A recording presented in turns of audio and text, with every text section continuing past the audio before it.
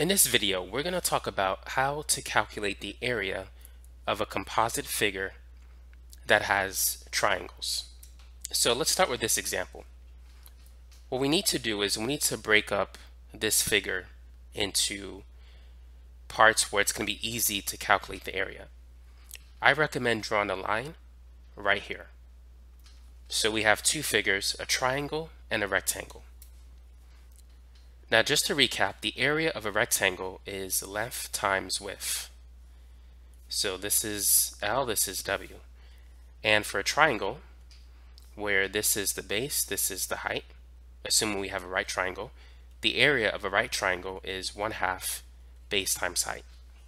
So using those formulas, we could find the area of this composite figure.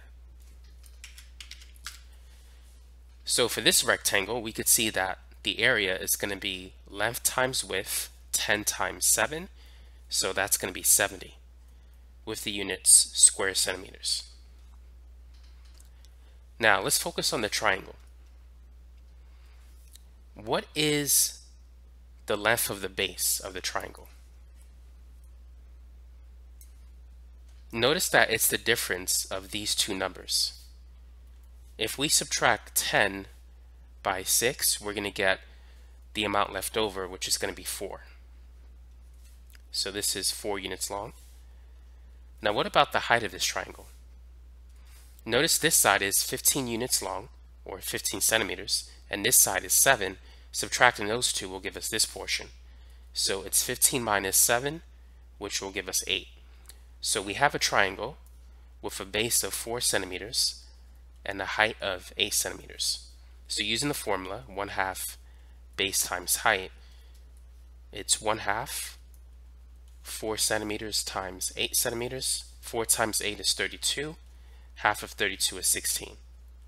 So this part is 16 square centimeters.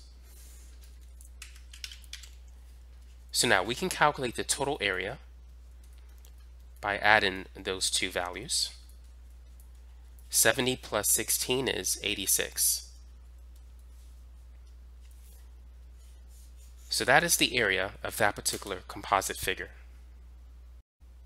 Now let's work on this problem. Let's find the area of this composite figure.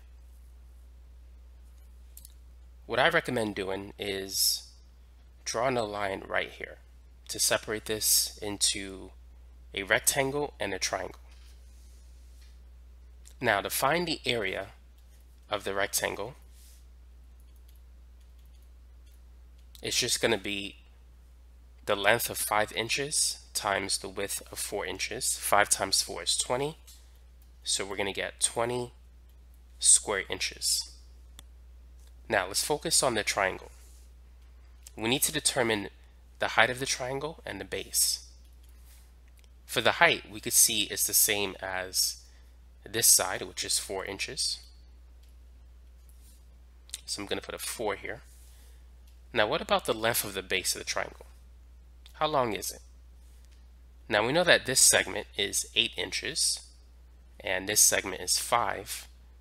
So the difference between these two numbers will give us the length of the base. So it's 8 minus 5, which is 3. And if you want to visually see it, we know this part is 5, this part is 3, and that will give us the total length of 8, which is what we have here. So now we can calculate the area of the triangle. It's 1/2 base times height. The base is 3, the height is 4. 3 times 4 is 12, and half of 12 is 6. So the area of the triangle is 6 square inches. So now we can calculate the total area of the composite figure. It's going to be 20 square inches plus 6 square inches, and that will give us a total of 26 square inches. So that's the area of this particular composite figure. Now for those of you who want to find other related content, feel free to check out the links in the description section below.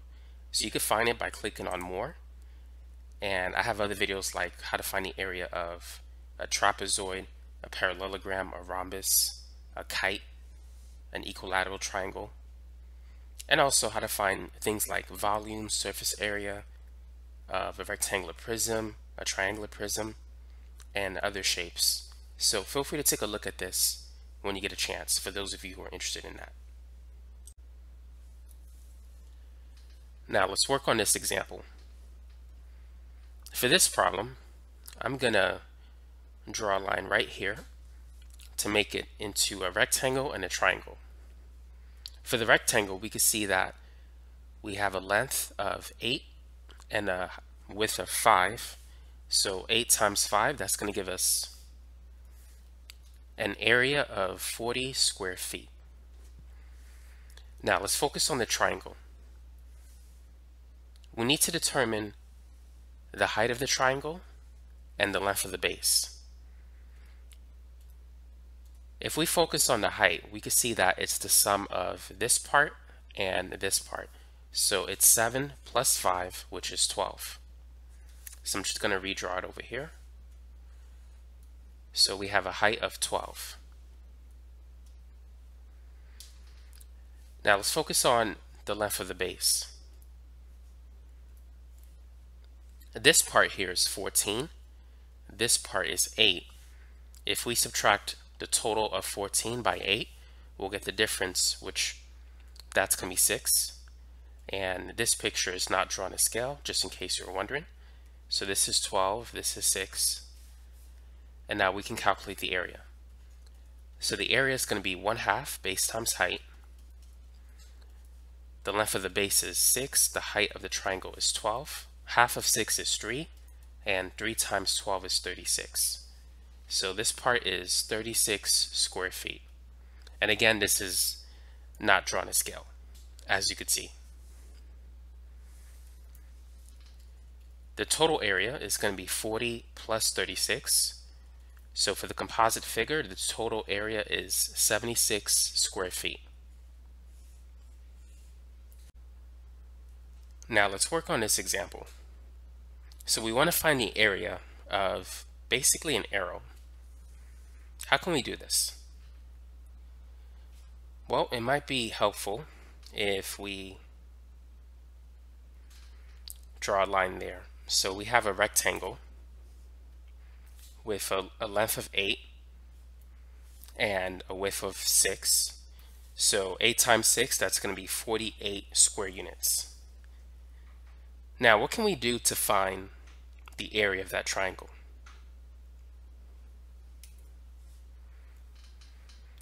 Notice that these two are the same as those two. So if we draw a line right in the middle, we can create two equivalent triangles. Now what we need to do is determine the height of the triangle. If we can figure what h is, we can get the answer. Now this point here is going to be the midpoint of this segment. So that means that this side, this point is 3, and this portion here is 3. So notice what we have. Let's draw the top triangle. We want to calculate h. This is 8, and this is a right triangle, and the hypotenuse is 17. So we could use the Pythagorean theorem. Let's call this a, b, and c. A squared plus b squared is equal to c squared. A is the same as h, which is what we're trying to find. B is 8, c is 17. 8 squared, or 8 times 8, is 64. 17 squared, which is you're multiplying two 17s together. 17 times 17 is 289. To get h squared, we need to subtract 289 by 64. So 289 minus 64 is 225. And to calculate h, we need to take the square root of both sides. The square root of 225 is 15.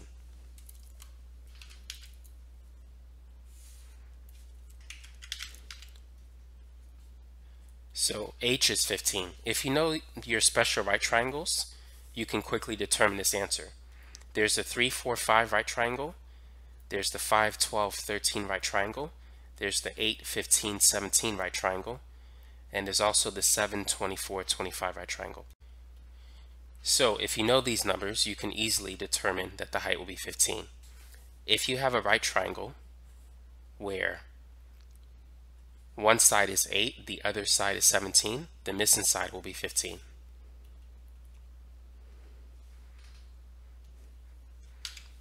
So now let's go ahead and finish this problem. So let's focus on the large triangle. The height of this triangle is 15. And if we look at the length of the base, it's going to be 5 plus 5, which is 10, plus 3 and 3. So that's a total of 16. So area is 1/2 base times height. The length of the base is 16. The height is 15. 1/2 times 16 is 8. 8 times 15 is 8 times 10 is 80. 8 times 5 is 40. 80 plus 40 is 120. So this portion here, this is 120 square units plus 48. So that gives us a total area of 168 square units. So that's how we can get the composite area, the area of that composite figure.